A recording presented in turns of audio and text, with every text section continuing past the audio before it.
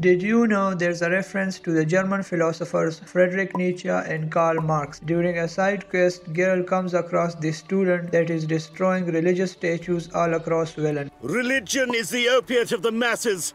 The gods are dead. If I were you, I'd get out of here, on account of the ghouls. And you beware, for he who long fights monsters turns monster himself, and the abyss gazes into him also. Geralt can either kill them or he can choose to spare them. If you choose to spare them, the quest will be failed.